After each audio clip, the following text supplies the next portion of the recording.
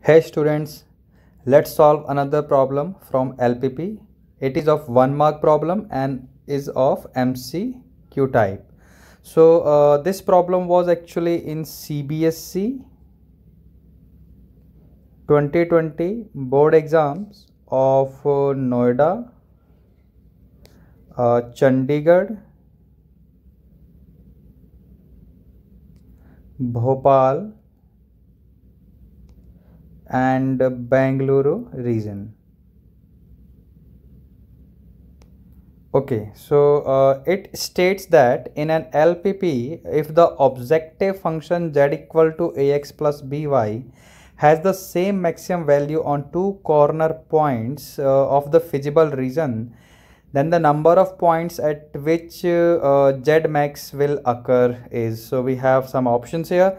Just to make you understand, let me make a sketch here.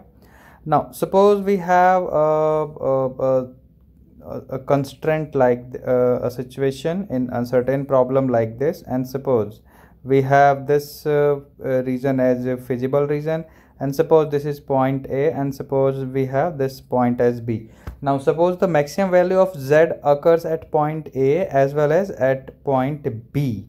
So as per the question, it says the objective function has the same maximum value on two corner points, means at A and at B the value of z max will be same and it will be maximum.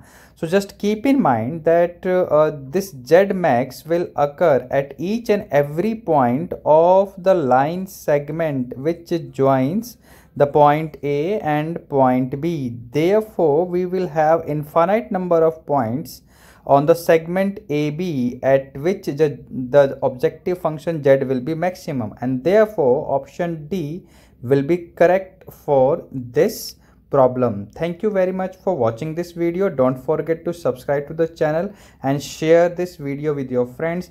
Hit like button, it motivates us to make